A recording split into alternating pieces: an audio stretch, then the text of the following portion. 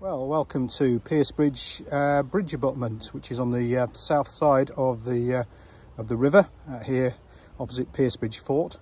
This was a major crossing in Roman times across the river, the Roman road of Dere Street running up from Yorkshire right up to the Antonine Wall in Scotland. And at this point there was an earlier bridge slightly to the west which was destroyed probably in a flood, and this more substantial stone bridge was built probably around 200 AD.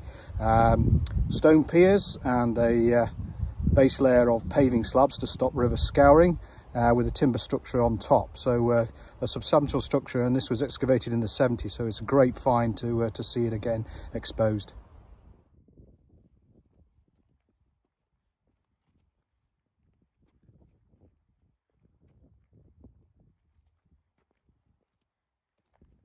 This hole in the middle of the block, you can see, is actually a Lewis hole, and a device would have been fitted in there, attached to the lifting rope, and once in there, the pressure of the rope and the weight of the stone would have opened up the device to hold the clamps in place, and then the stone could have been lifted up. So that is what's known as a Lewis hole, which you'll see in a lot of Roman engineered stones.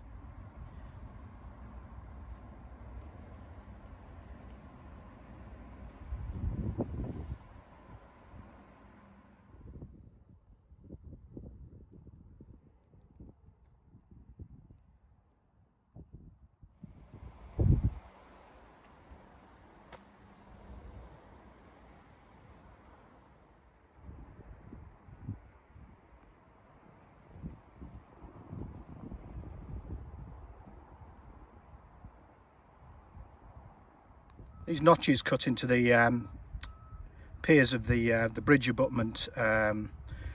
You see this quite commonly in Rome and across the empire, and this is where people have attempted to take the iron clamps that held the bridge together out of the stone structure. So they get chiselled out, and the metal is obviously recycled. So you find many of the triumphal arches in Rome itself with the same sort of treatment. So nice continuation across the empire of recycling. Well, the River Tees has moved down the years, as rivers tend to do. It's left this Roman pier which held the wooden structure that carried Dere Street Roman Road, the great Roman road from York up to central Scotland, high and dry. But this magnificent structure still survives, the pier of one of the bridges, a fantastic monument to the Roman engineers 2,000 years ago.